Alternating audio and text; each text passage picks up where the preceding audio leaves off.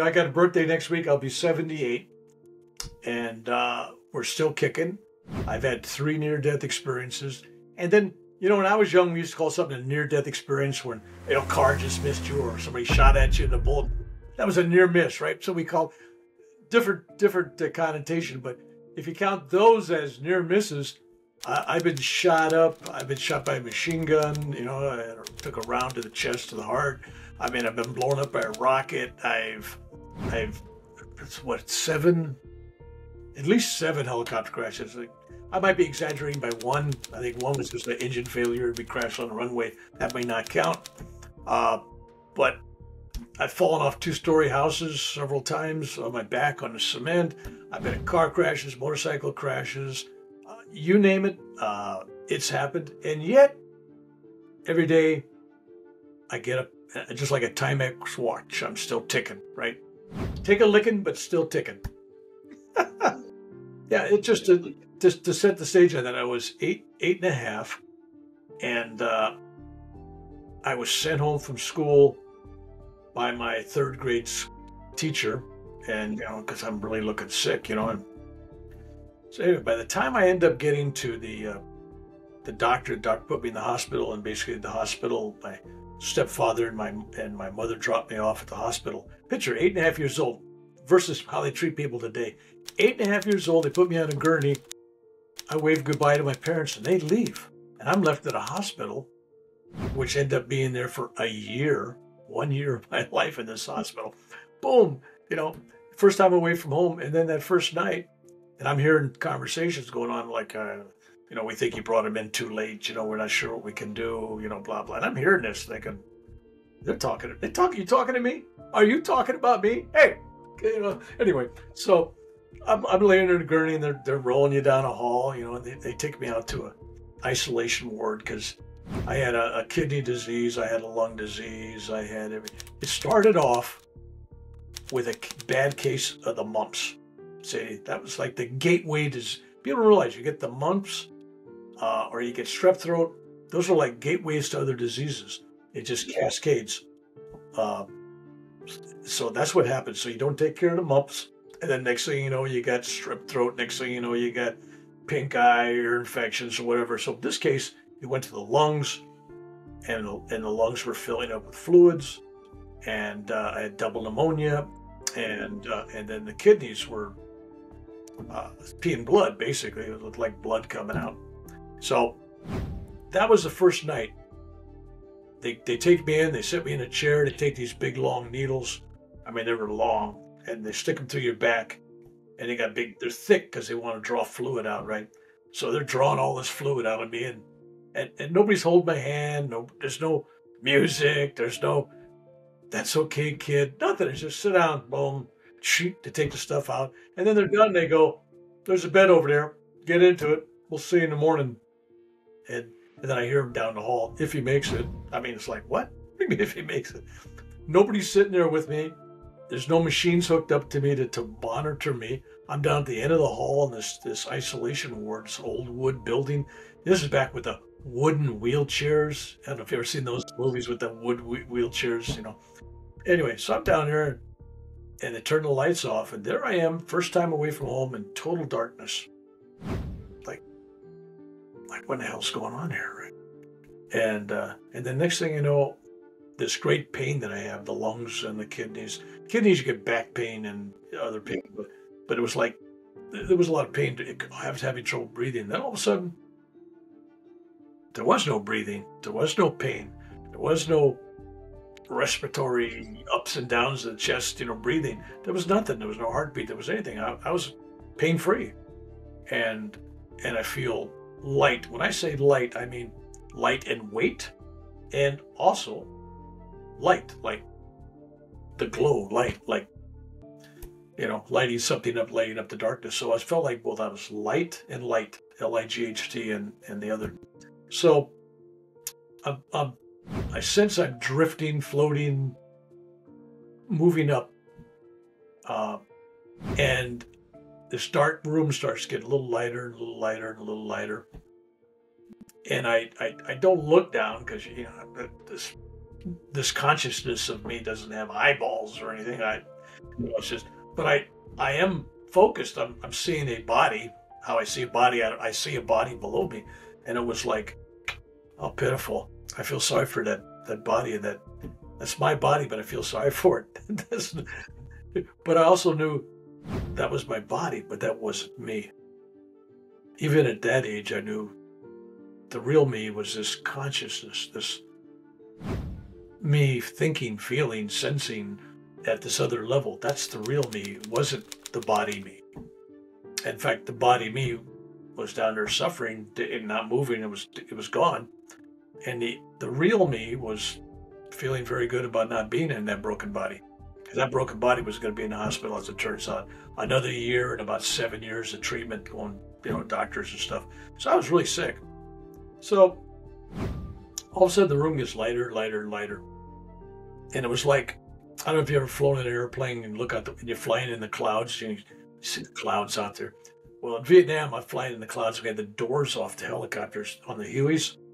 So if we went up through the clouds were like inside. It's like you could you could reach out, because that's something I wanted to do. Oh, I touch this cloud, right? It's like right here,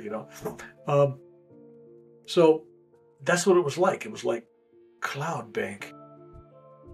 And then I see this panorama of events. I sensed it was my life. And I was, normally you're going to interview a lot of people, and what happens? They're kind of taken back to the decisions they made and how people are affected by all the stuff you do. They have a life review. I have a life preview going, as it turns out, 50 years to 58 and a half.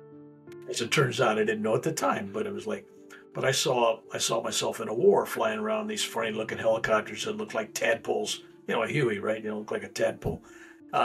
I didn't know where Vietnam was even at, but I could see, it was an Asian, something was going on there. And I saw myself behind a machine gun, and I saw all the things. I saw who was going to get killed, who was going to get wounded, what was going to crash.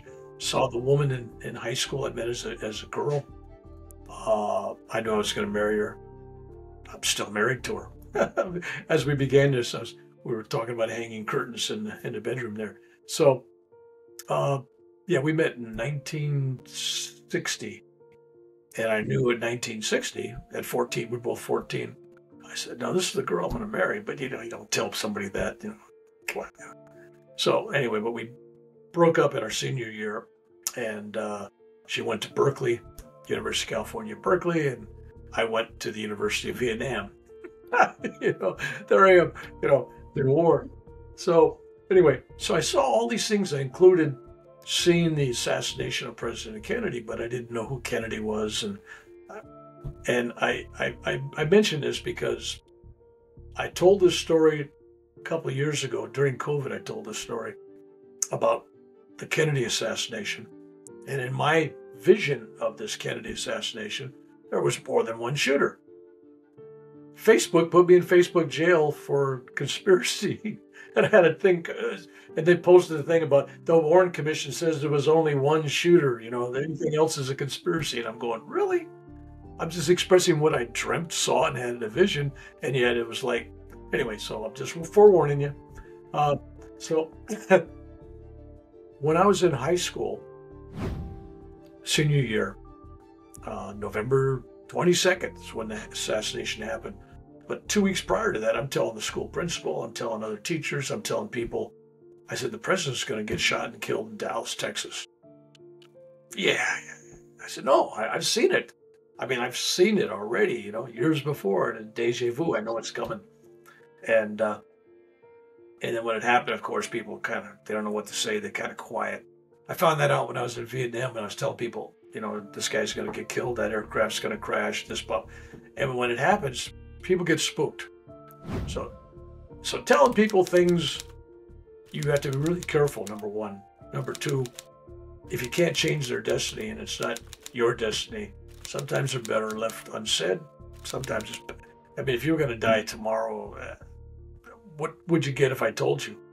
And there's always that 1 out of 1,000 times that I could be wrong too, who knows? So anyway, so that happened on the first one. And while I was in the hospital, I was, I remember reading a book. It was read to me, Autobiography of a Yogi by Paramahansa Yogananda. It was written in 1946. And in that book, he talks about this great avatar, Babaji, who comes to this cave where this guy's at. And he reintroduces a lost form of meditation called Kriya Yoga. And that was in 1860s or 40s or something.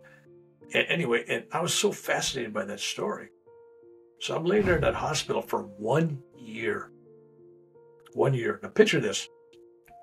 No smartphone. No dumb phone. No phone. No television. No books. No radio. No record player. No toys. No coloring books. No pads to write on and scribble. And 70 to 80% of the time, there wasn't anybody else in the room with me. I was all day by myself except for meals and getting shots. And once a week on a Sunday, usually my stepdad and my mother would come by and they'd spend about 10 minutes. And I was there for Christmas and Easter and Thanksgiving and birthday and all the holidays. And if a year doesn't sound like a long time, try a year with absolutely no form of entertainment other than yourself. Bed rest, you're not allowed to walk around or scoot around. You had to stay in the bed. And you didn't have any major conversations.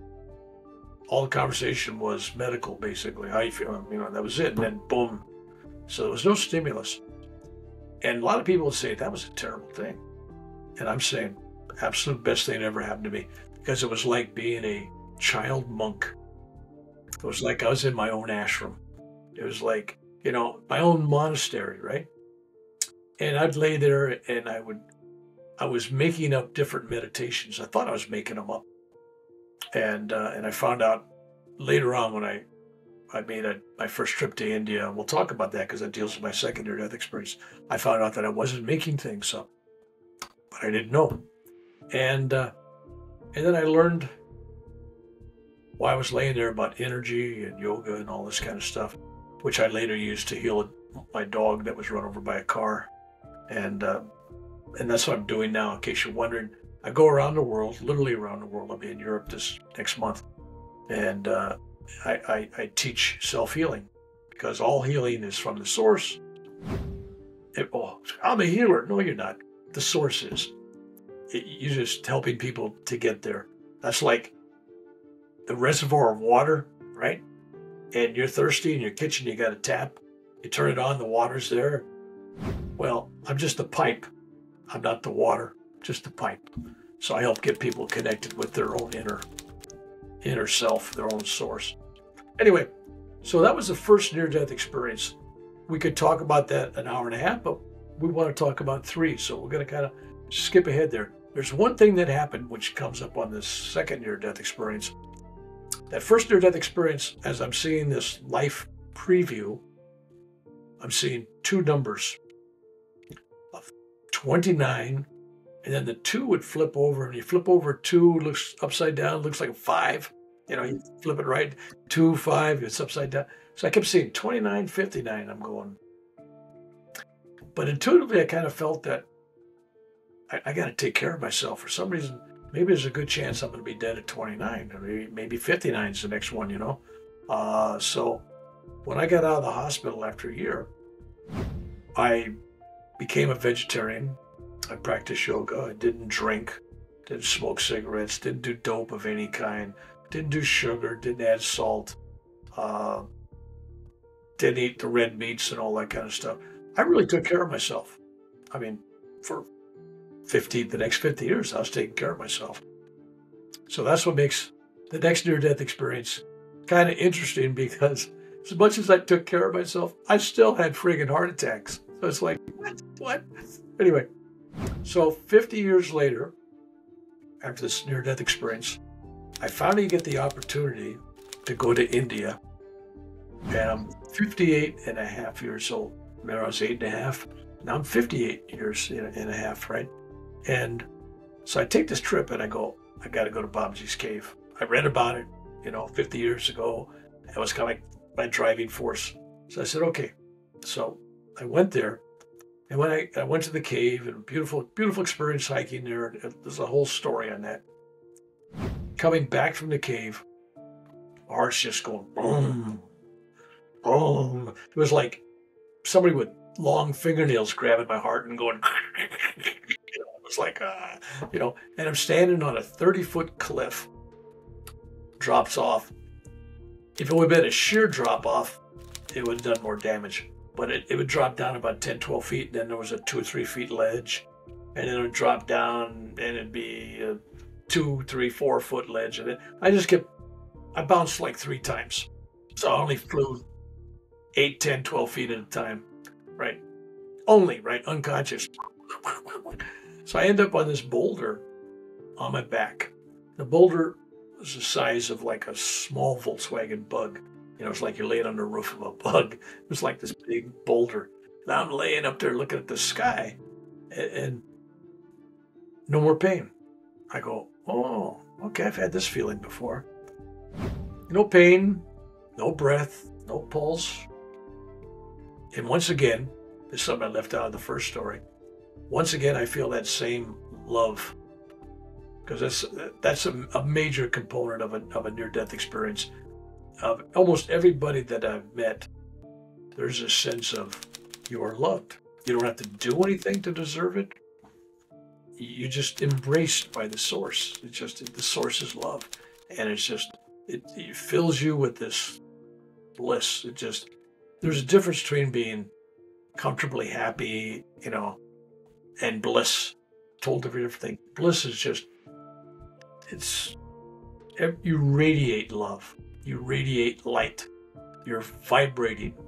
Your frequency is a whole different place. So there I am, and I'm looking down. Again, not looking, sensing. Because I don't have any eyes up there, right? But I'm above the body, and I can tell I'm up because not only do I see the body laying there, all twisted, laying there in the rock, but I also see my buddy that I was traveling with looking down at the body like, my God, there's my friend down there in the body, right? And I'm going, hey, I'm here. Of course, nobody hears you, right? And then I look down and I see big, huge cobra. Snake. And it's crawling across my feet, and I got sandals on, and it's crawling across my legs, my calves, and it's going right over my body, right? It's coming out of this grass. Now, how big it is, I don't know. First time I told the story, I think I said it was 6 feet. And then I think a couple of years ago, being an Irishman that I am, I think things now 15 feet in my mind. It was huge. But if you have a wild cobra and you can't see where the head's at, the tail's at together, you can't see the whole snake. You just see it going from the grass across you and into the grass on the other side. In your imagination, it's the biggest snake you've ever seen. It's huge, right? It's huge. So I get so excited and filled with love for that snake, which is kind of an odd reaction. You're going to love a cobra? Yeah. It was just overwhelming love for this cobra. And it was like I had a paramedic standing over me going, clear, and I jumped up, took a breath, and I'm standing, and the cobra's, still going over my feet. And I'm trying to grab onto the cobra, and I'm going like this around the cobra, and I notice my fingers aren't touching. There's a snake between me and the fingers like that. My fingers are separated about that far. So that's pretty good sized snake. I have no clue how big that part of his body, wherever it was at, was like. And he's just slithering through my hands.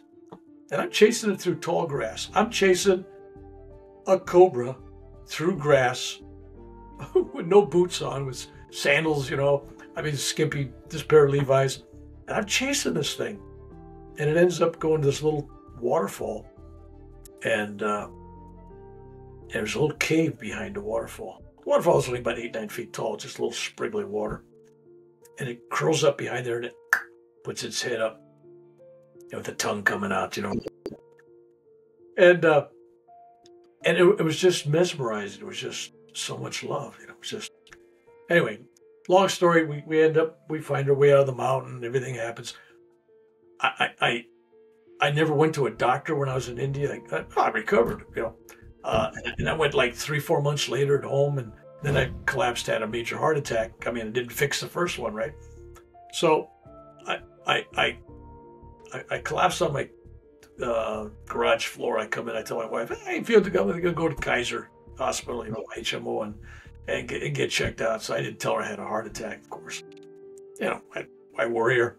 So I get my pickup, my 5-speed pickup, I'm going down the highway, drive 7 miles with a major heart attack going on. I get to the ER in South Sacramento, and the parking lot. If you've ever been going to an ER, parking is like there's no parking. Everybody's taking up all the spaces, and the ambulance takes up the other section. So I have to park like a half mile away, and then I walk all the way back to the ER. And I get there, and I walk inside because you can't go where the ambulance at. You have to walk in where the walk-ins go, right?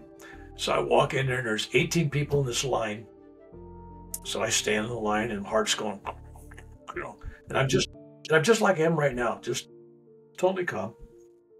I wait through 18 people ahead of me, however, 15 minutes. Yeah, so I get up there, and a lady hands me a clipboard, tells me to fill it out. She asked me one question. So what do you think the most important question in ER do you think she'd ask? How about the first and only question? Do you have insurance? It's like, what? What? Didn't ask me why I was there. So I go back and I'm filling out the 6 pages of questions. On the 3rd page, there's a space about that big, little square. Tell us what's wrong with you. And I put down I'm having a major heart attack currently. That's it. So I get in the second line. There's only about 8 people. I finally get up there, and the nurse look at it, and she takes the clipboard, and she looks at it, and she goes to the 3rd page. It says here that you think you're having a heart attack. And then she asked me, how'd you get it? I said, I drove myself. Where'd you park? I told her where I parked. You were in that line? Yeah. You were in this line? Yeah. Okay, great. I'll tell you if you're having a heart attack or not. Sit down. She takes out her stethoscope. Next thing you know, she's turned on this. I feel like I'm in a department store. The blue light comes on or something. This G code something. Boom, boom, boom. Next thing you know, there's a gurney coming out. She goes, sir, you're having a heart attack. And I go, that's what I told you. So I came in. I'm having a heart. No, you're really having a heart attack. I said, I know. I'm having a heart attack, right? So I go in there, and then the doctor, he wants to do surgery right away. He wants to put in a bunch of stents, and he wants to do this and that. So I don't normally, in fact, I never complain. But this time I finally go, hey, I go, what is this? I get with a heart attack. And I go through this whole thing that I told you earlier. I said, I don't smoke, I don't drink, I don't do drugs, I don't do sugar, I don't do caffeine, nicotine. I meditate, I exercise. Why? Yeah, why? What's it? And so he looks at me, and he's got my medical files, and he says, well, Mr. McDonald, he says, frankly, with your genetics and your history here, you probably, if you hadn't been doing all that, you'd probably been dead at 29. I'm thinking, 29? Oh.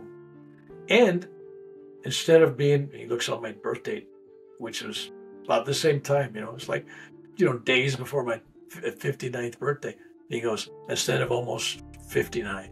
So there was a 29 and there was a 59. So then I'm thinking, I'm not out of the woods then, because I still got this 29 I'm dealing with, right? So just before I went to the doctors, I was contacted by my high school class for the reunion and said, who'd you want to meet at the reunion, to put down on the list, And I said, I want to see my old friend Paul O'Brien. Well, Paul, he's dead. Well, Paul O'Brien and I were born the same day, an hour apart, in the same hospital in San Francisco. And I'm thinking, if there's anything with astrology, he's dead before we got to 59. He drank, he smoked, he ate red meat, he did all that stuff, right? And I'm going, he's dead. So I'm in there a little uneasy about getting surgery. I'm like, well, whatever it is, right? But so that was the first 2. They're a lot more involved in that and are a lot more in depth in that. And so people can see more on those if they go to my YouTube video channel, because I got a video on each one of those that are a lot longer. But it's this 3rd one, the 3rd near-death experience, because it entails not just having a out-of-body experience, but having a two-body experience. It's also about a naughty palm leaf reading that I had in predictions. So I didn't even know what that was. We'll explain. I didn't even know what that was. The year before, I had no clue what that was. And it deals with predictions that were made that happened during this whole process. So there was a lot of factors there. So I'll start off. I made multiple trips to India. And in 2010, I was staying at an ashram outside of Pune in the jungle, this valley. And this guru comes to me one day and he goes, Bill, I want you to go to Pune. I want you to get a naughty palm leaf reading. I'm thinking, what is that naughty? I'm thinking, I'm naughty. You're going to read my palms, a palm leaf from a palm tree. What are you talking about? I had no clue. So I said, well, I don't need any fortune telling. I said, I don't believe in these things. He says, well, they believe in you. I'm sending you. I said, well, tell me something about them. So he says, well, you got to go down there. Don't tell them your name. Don't tell them any information about you. They're going to ask you a bunch of questions. Only answer yes or no. I'm thinking some kind of mentalist act or something. I'm thinking, yeah, okay, fine. All right. He says, these things were written 2,500 to 5,000 years ago by the great rishis, starting with Augusta. And they were written for people that would come thousands of years later, or hundreds of years later, or it could be more thousands in the future. And he wrote, a million or two of these things.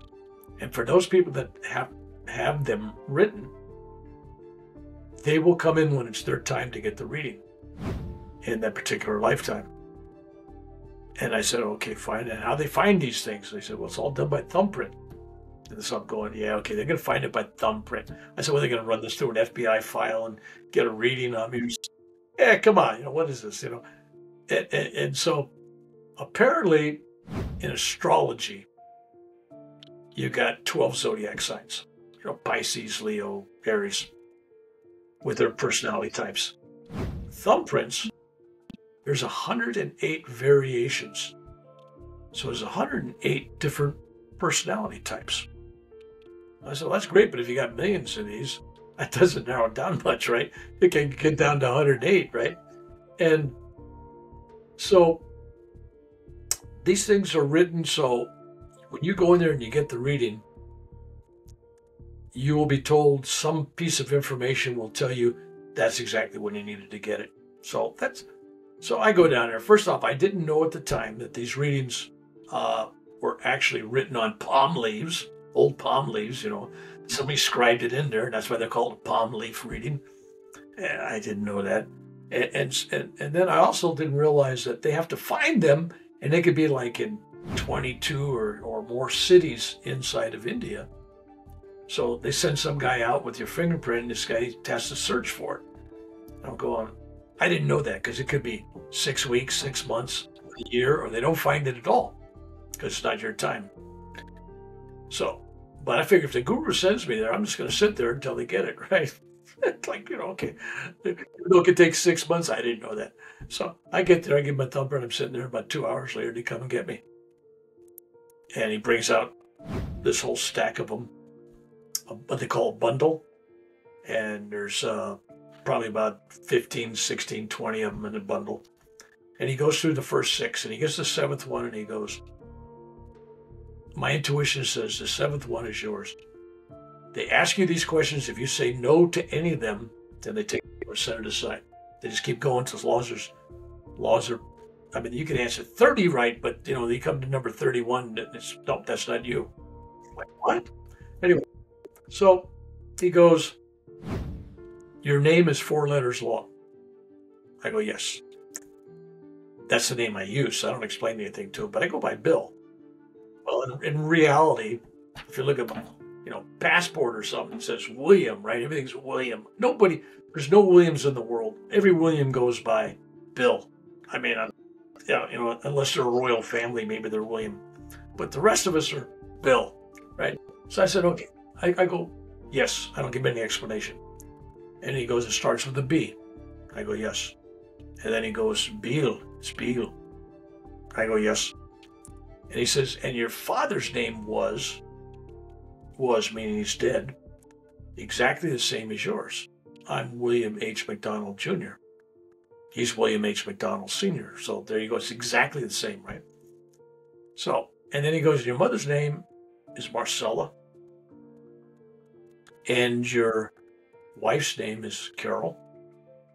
And then he goes through the whole thing of the children and this and that, and you write books, you do this, that. And then he goes, and there's one question here we're going to give you, because if you say yes to this, then this is the right time for you to be here. He says, according to this piece of information I have here, he says, you recently worked on a play, but he says, intuitively, they didn't know about movies back then. He says, my intuition says you recently worked on a movie, but not as an actor.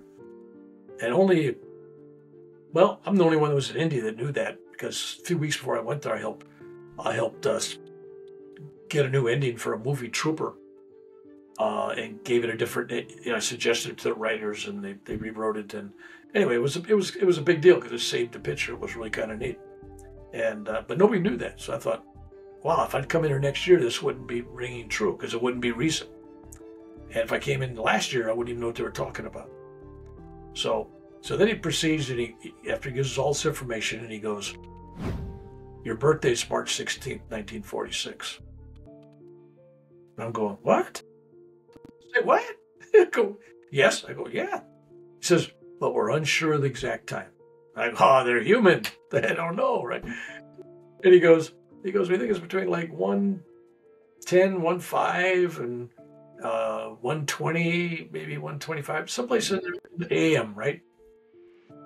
What they didn't know was when I was born, my mother went into the hospital, San Francisco, told me she was getting ready to deliver, and they go, no, we're going to give you an enema first, and you're good.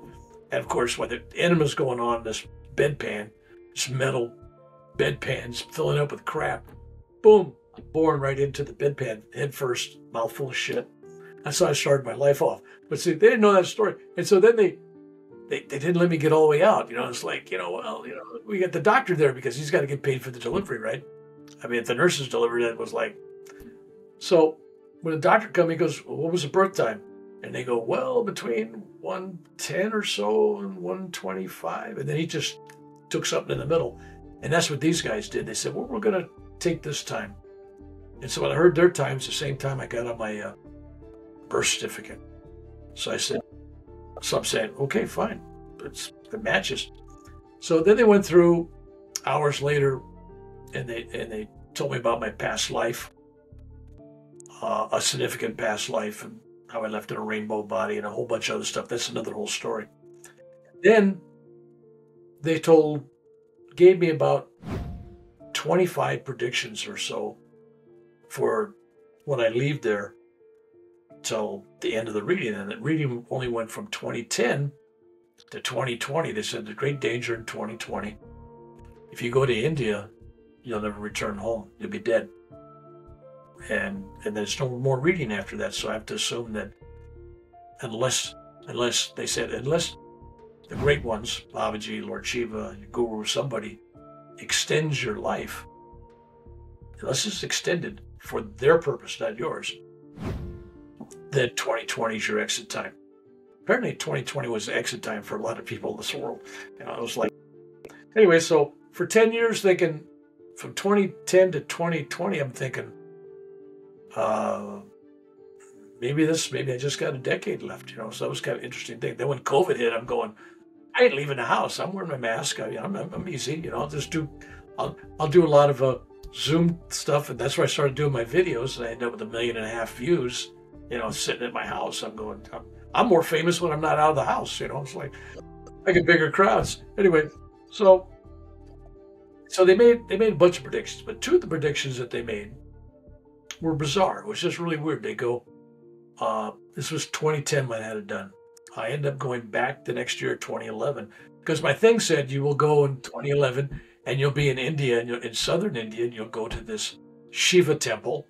And when you get there, because you're supposed to be at this temple, there'll be a hill, and you'll walk up that hill 2 to 4 hours. When you get to the top, there's all the rishis will be waiting for you, sitting around a fire, and you won't ask any questions because you'll remember everything. You'll know all the answers already. And then they went into a bunch of stuff that would happen. And then the other prediction they made that I thought was odd, they said, sometime that, Babaji or Lord Shiva would come and anoint you with oil and water and pray for you. And I thought, okay, so I thought it was all symbolic. And since I had when I went 2011 back to India, thinking, well, I'll go to the temple. And then I had a major heart attack there and ended up leaving India and then collapsing at the airport in Denver. 6 hours treatment with the paramedics. They put me back on the airplane to fly to Sacramento to go to the doctor. I couldn't believe they'd let me do that. Could end up with blood clots and everything, of course. I mean, it was like, what? Anyway, so now we're going to get down to the story of the third near-death experience. That's just the background, but it fits in. It fits in. So I end up back in Sacramento needing quadruple bypass surgery. And we're talking, they're going to rip your chest open and heart-lung machine, the whole thing, right? I mean, major stuff. I'm so weak by the time I get to the hospital because I've been flying halfway around the world, literally. I mean, day and a half to get there. So I'm put immediately into ICU, 4 or 5 days in ICU before they even do anything to me. Just stabilize me because they couldn't operate because I was like coming and going or something. I don't know. So finally, they transport me by an ambulance to a place I got to do the surgery. And it's 6 o'clock in the morning. I'm taken into this room. I'm totally naked. I'm wrapped in the thinnest sheet that you could ever have. And the thread count on it must have been 2, instead of 500 or 1,000. It's like 2. It was like nothing, right? And all the doctors are bundled up like with ski jackets on with their doctor stuff to protect, getting the blood out on the outside of it. And they're all bundled up, right? And I'm laying on this metal table, butt naked, and I'm going, good grief, man. Of course, and modest and going, geez, man, yeah, don't worry about it, doctor. Yeah, don't worry about it. I said, well, tell me what's going to happen. And he goes, the guy with no bedside manner goes, picks up this device, and it looks like, if you ever done any gardening, pruning shears, like getting branches. So first off, he says, I'll take a knife and I'm going to cut you open, and then I'm going to take this. And he holds this thing and he goes click, click, click, click, like that. He says, and I'm going to cut your ribs. I go, what? And he says, and then he shows me this chest, expander, And so this is how I remember it. I think I couldn't remember that, right? Is that all true? I don't know. It's like, that's how I remember all this, right? And then he shows me this thing, and then we're going to hold your chest open. He says, and then we're going to cut your artery going to your heart. We're going to stop your heart. We're going to run your blood into this machine. It's a heart-lung machine. So your blood will be going in this machine. It'll be oxygenated. We're going to stop your lungs. We're going to stop your heart. I go, well, if my heart stopped beating and I'm not breathing, I'm dead. And he goes, yeah, we're going to kill you first. I go, I didn't think that was funny. I'm going, really? He goes, don't worry about it. It says, as long as the machine's still working, we're okay. I go, okay, fine. So that's what kind of mood I'm in, right? And then I go, well, I'm on this heart-lung machine. I said, that could affect me anyway? And he says, yeah, actually, he says, we have to cut back on the dosage of what's the word I'm looking at? Anesthesia. We can't get you too deep because you're on this heart-lung machine, so minimal. He says, a few people once in a while say they felt something. So that was my feeling as I'm getting ready to go unconscious, right? And then he gives me this shot, and it was like 2-3 seconds, boom, it's black. And now I am totally transformed, not an out-of-body experience looking at myself, floating around in the ether as a light being or a consciousness. No, I am standing instantly. I'm standing where I was told I was going to be that year, that month, because it was supposed to be that month I was going to be there. But I ended up in the hospital, right? So I am standing there in a cobblestone square, little area in front of this temple. And I look at it and I see it's a Shiva temple, and I'm going, oh, this is a place. I just know this is the place I'm supposed to be, right? And then I'm thinking, I'm standing here and people breathing on me, and I feel the sunshine, and I feel people bumping into me. So what's the first thought I have? Do I have any clothes on? It's like, I left, I was naked, right? So when I had clothes on, right, I go, okay, great, so I'm good. But it was like, I'm not there as a dream spirit or a esoteric soul floating around. I'm actually there, solid in a body. And so I look at this hill, and I'm going, well, it's supposed to be a 6 to 8 hour long operation. What else am I going to do? Go for a walk. It's like, go for a walk, right? I mean, I'm in my body, but I got a body laying on the table. There's 2 bodies we're dealing with here, and I'm going, who cares? I don't need an explanation. Let's just go with it, right? So I start walking up the hill, and who knows how long in time it was. I mean, there's no time in this kind of thing, but it was whatever it was. And I come to the top of this hill, and there, sitting around a sacred fire, a pit with stones, and then there's some stumps and some rocks. There's these 18 rishis. And the guru that sent me for the reading, he's there too, standing. The rest of them all sitting. And I walk up there, and they, to join them, right? And it was right, I had no questions. I knew everything that I could ask. It was really just everything was predicted to happen. I'm going to kind of roll past that. But when I see the guru guy, he looks at me and he goes, "Bill, you could skip a few beats, but don't give up heart." I go, what? He says, no, skip a few beats, but don't give up heart. Well, see, I was in so much pain and suffering, and this was like my about 9th or 10th major heart attack, and plus all the other stuff I had going on in my life. I mean, it was, this was a major thing. So, and I was in pain, and I'm going, I've been on the other side. I know it was nice over there. I don't want to stick around for more pain and suffering, right? So then there's clouds reappear. Remember the clouds, right? From the first near-death experience. So there's clouds. And I hear this voice, angelic voice. It's really weird, but when you get an angelic voice, it's always a beautiful, soft, feminine. You're imagining this most beautiful woman, feminine spirit of some kind talking to you. There's just beautiful sound. And she goes, "Bill, you've done everything you're supposed to do. You don't owe anybody anything. You don't have any karmic debt. You come with me. Just give up your breath.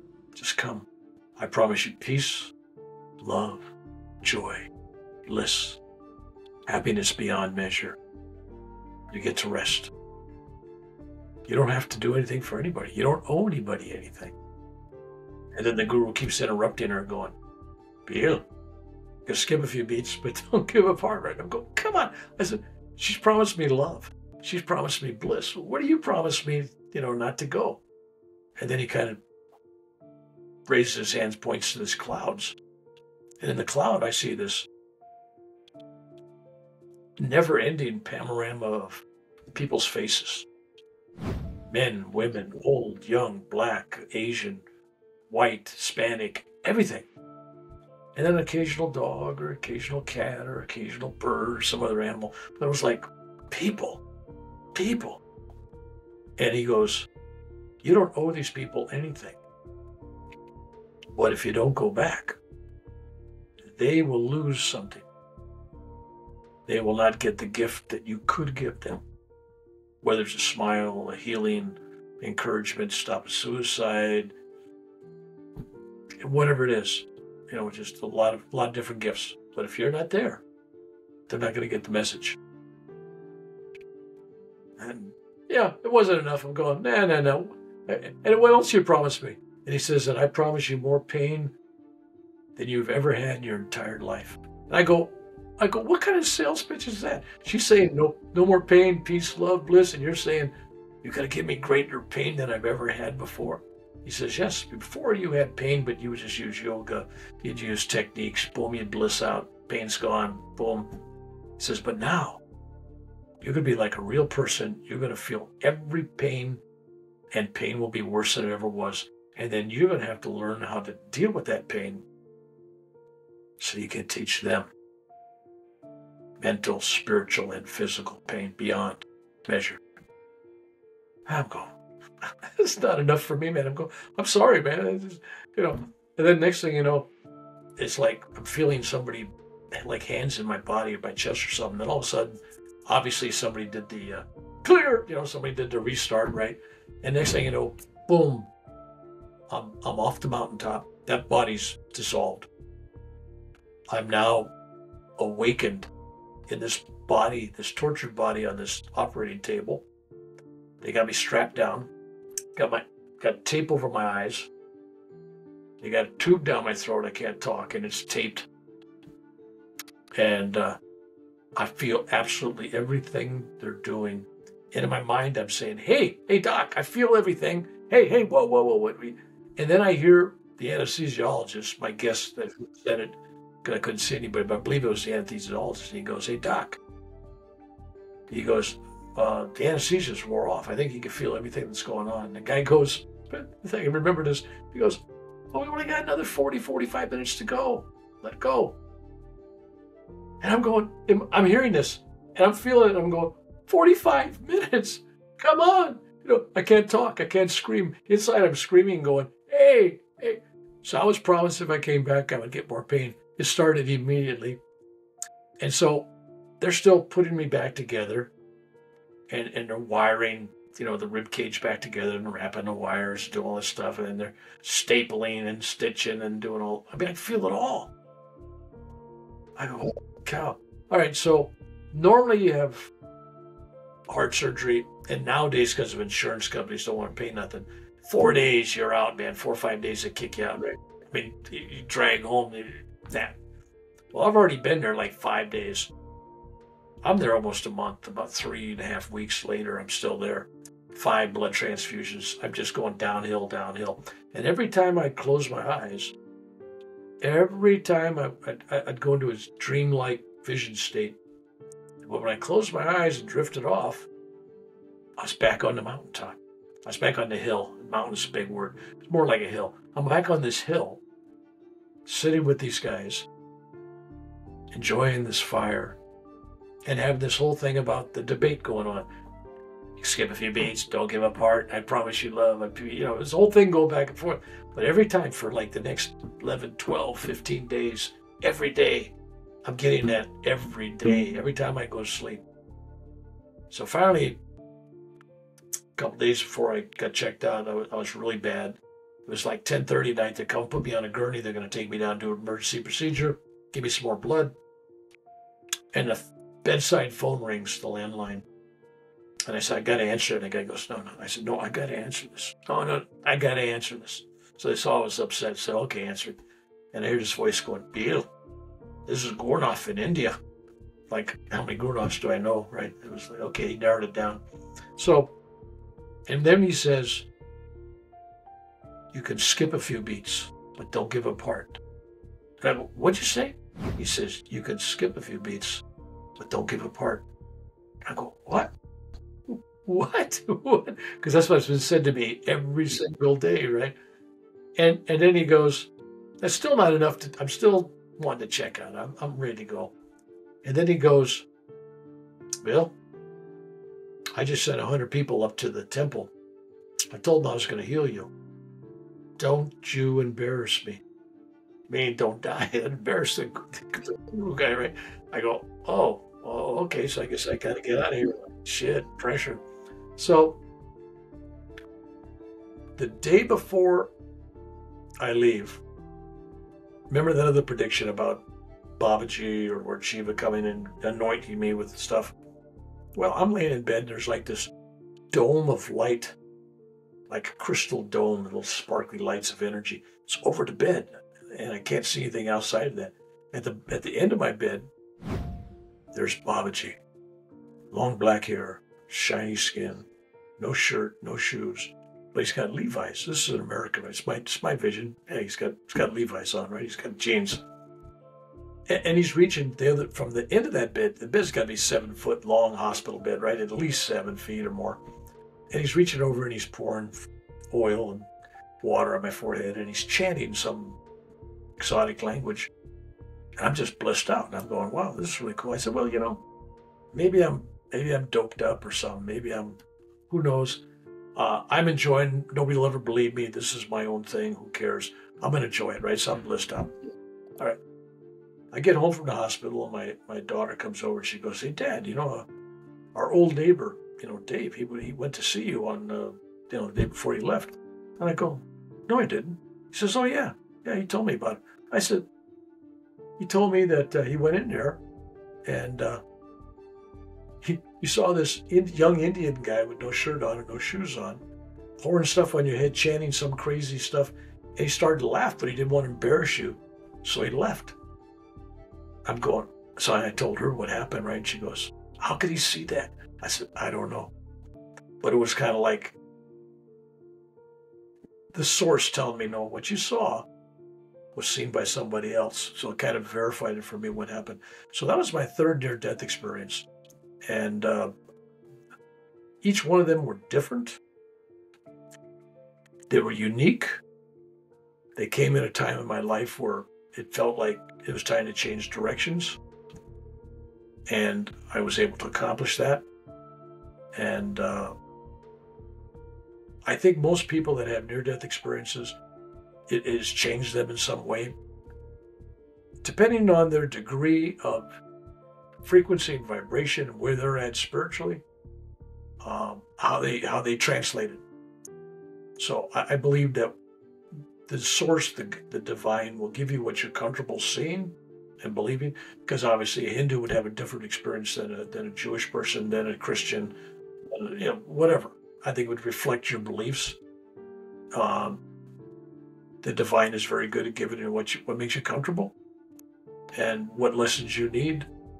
But I think everybody agrees on this: unconditional love. It's there. If you got to describe the whole experience, it's just love.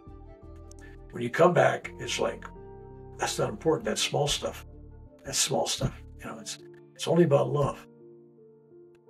And for those that have been successful with that experience, meaning they've taken it and they've used that experience as a stepping stone to self-evolve, bless them. Because that's all, it's basically a download for them. It gives them another level of understanding. And when people share these things, it also gives people that have not had them, that are maybe uncomfortable with death approaching for themselves, they realize, well, there is no death. There's just a change of frequency. And it's all about love. So there you go. That's the 3 near-death experiences, but that is the tip of the iceberg of my life on the supernatural, mystical journey I'm on. That's just like, yeah, okay, that's called Monday, Tuesday, and Wednesday, those 3 things. I mean, it's just like, boom. But there's all this other stuff that's just as neat. So it just is what it is. First off, if they find my YouTube channel, Rev Bill McDonald, just like it's on the bottom of the screen, hopefully it'll be on my picture there. If you just type that in on YouTube, you'll find hundreds of there's probably 1,500 or 1,800 podcast interviews. I mean, it's just all over the place. I mean, literally. But on my own channel, there's 190 some videos, and all but a dozen of them are me, singular. I've interviewed about a dozen people I thought were interesting. But other than that, I got videos on my experiences in war, amazing, spectacular things. I talk about miracles. I talk about love. So YouTube channel, great place to explore. And if they want to go, RevBillMcDonald.com. There you go. You're right on my website. Or you can get me on Facebook. Believe it or not, it's called Rev Bill McDonald as well. I try to make it easy for me to remember. So it's all Rev Bill McDonald. So they can get me there. Or if they're inclined to want to read my life stories, I got several books out, and they go to Amazon and they can read my autobiography, which is Warrior, A Spiritual Warrior's Journey.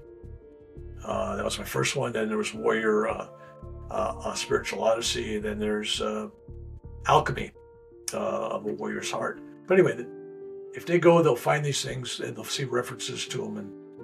And I do respond to email requests for prayers and whatever. Huey, Huey, 576 at gmail.com. So Huey, like the Huey helicopter, 576, that was my Huey helicopter. 576 was the tail number.